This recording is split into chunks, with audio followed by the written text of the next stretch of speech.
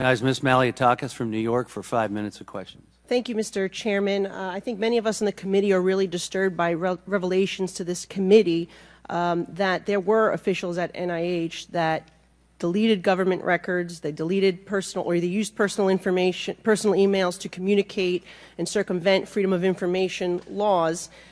So I just had a couple questions about that. Dr. Fauci, did you delete any emails or records related to the Wuhan lab or the origins of the virus? No, I did not. Okay.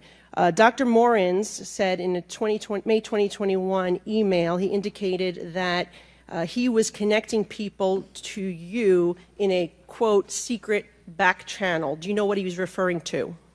I don't have any idea what he's talking about. There is no back channel at NIAID. Okay, there is, he also said in another email that there is no worry about Freedom of Information Act. I can send stuff to Tony on his private email. Did you communicate with anyone relating to anything regarding NIH or with Dr. Morins on a private email? I do not do government business on my private email.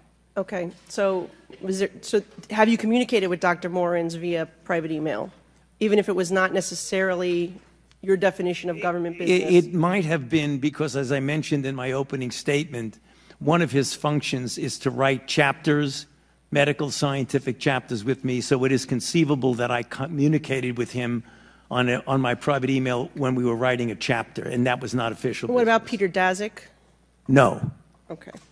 I just want to clarify for the record, because today you testified that you did not suppress the lab leak theory, yet in the past you have said, quote, it is a distortion of reality, unquote. You've said, quote, I've heard these conspiracy theories, and like all conspiracy theories, they're just conspiracy theories.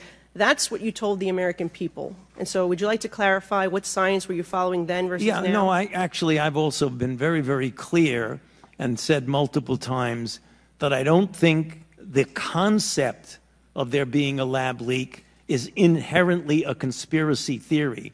What is conspiracy is the kind of distortions of that particular subject, like it was a lab leak and I was parachuted into the CIA like Jason Bourne and told the CIA that they should really not be talking about a lab leak. Thank you. That's the conspiracy. Appreciate that. Dr. Fauci, how much have you earned from royalties from pharmaceutical companies since the pandemic began in 2021? Zero. It says NIH scientists made $710 million in royalties from drug makers. You're saying that you did not receive any of the $710 million? On COVID, I received, I think, $122 for a monoclonal antibody that I made 27 years ago. Okay, so just in general, though, how much have you received, not related to COVID, just in general, how much have you received in royalties between 2021 and 2023? I think none. Okay, so somebody received the $710 million. Somebody did, but not me. You didn't receive any royalties. Okay. I see no royalties associated with COVID. I mentioned. I said. No, I want to. No, I just said. I'm on the record, and I want to make sure that this is clear. That I've developed a monoclonal antibody about 25 years ago that's used as a diagnostic that has nothing to do with COVID, and I receive an average of about $120 a year from that patent. Okay, but the bottom line here is that scientists at NIH did receive $710 million in royalties, and I guess my question is, don't you think that if these experiments are made using American tax dollars, that any of those royalties, this nearly billions of dollars, should be going back to the American taxpayer, not in the pockets of the scientists? Do you believe that's a law that we should consider changing? If you want to change the patent laws and the Bayh-Dole Act, then go ahead. Okay. But that's not for me to say. I'm asking your opinion. Okay. Well, anyway, moving on, I just want to say that, we know billions of dollars have been funding these animal experiments, both here domestically and in foreign land. I'm very troubled by the cruel, horrific animal research that has been done on U.S. land and in foreign laboratories. Taxpayers are footing the bill for billions of dollars. These beagle puppies that have their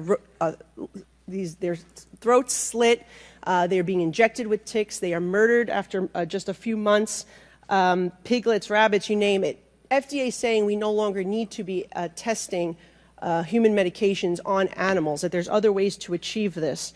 Can you comment on that, if it's time for the United States of America to be moving on from these cruel animal and horrific costly tests? I'd be happy to comment, but I'm puzzled as to what that has to do with the origins of COVID. Well, I have a question about it, Okay, and you're I'd be before happy this to committee, answer and it. it has to do in general with the amount of waste of tax dollars that NIH is using. Well, the animal experiments that are conducted by and funded by NIH go through strict regulations of the proper use of animals in research. So I'm not, Congressman, with all due respect, I'm not trying to be confrontative. I'm not sure what you're talking about, but the experiments that the NIH funded go through strict regulatory processes of the treatment of animals, the humane treatment of animals. Well, they're not very humane, and I will say, as the former director, you signed off on these experiments, and so my time has expired, and we will.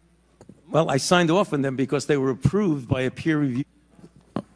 Now recognize Ms. Dingell from Michigan for 5 minutes.